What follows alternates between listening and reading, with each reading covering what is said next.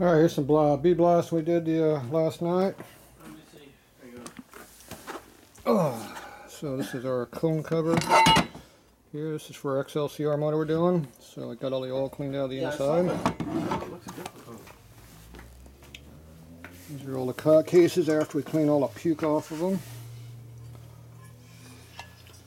So I got brand new beads in the machine, so it's real nice and glossy. See how glossy it is? Wow. Gives you a high sheen. Here's the 45 we're supposed to be working on. Customer will be happy to see this been done.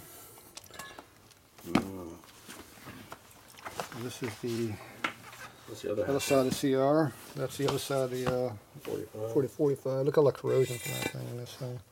Yep. That's some serious corrosion. Yeah, it's pretty pukey looking. This is the one that was broken in shipment. They broke the stud off in here and I had to cut it out in the milling machine to get it out. Put a brand new stud up in there. Down in there. Save the old threads. So it's all in there straight and true like it's supposed to be now. So, didn't have to do any welding on the cases, which is a plus. So I got to blow out the breathers here, baffling. So we'll be cutting all these out here later next week. And then we got to cut it out for stroker clearance because it's going to be a stroker motor. Hey, mutt. So this one's going to be the same thing. Got to blow the breathers out. Get it all cleaned up. A few little nicks and stuff in here. Not the best things to be having, but camera focus. There you go. So we'll just make sure we put good thick sealer on it. The dog's helping here. See? Are you helping, dog? The dog is helping. It's helping me block my view.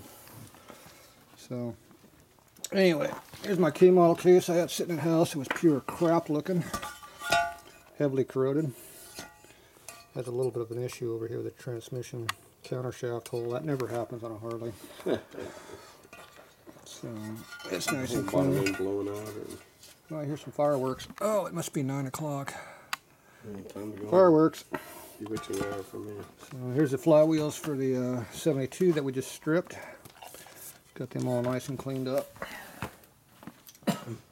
These are the ones for the CR right here.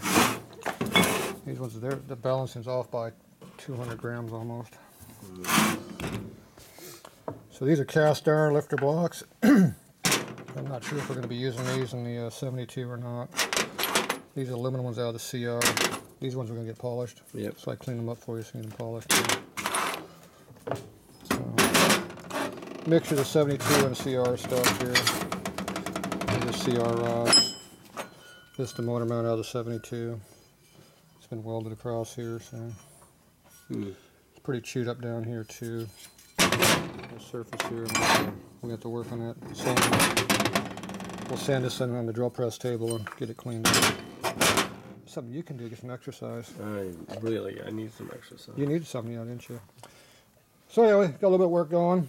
So we'll be working on this stuff here next week or two. We'll be working on all this stuff, trying to get these two motors together, and 3 motors actually. 77, 72, and 42. Nice combination.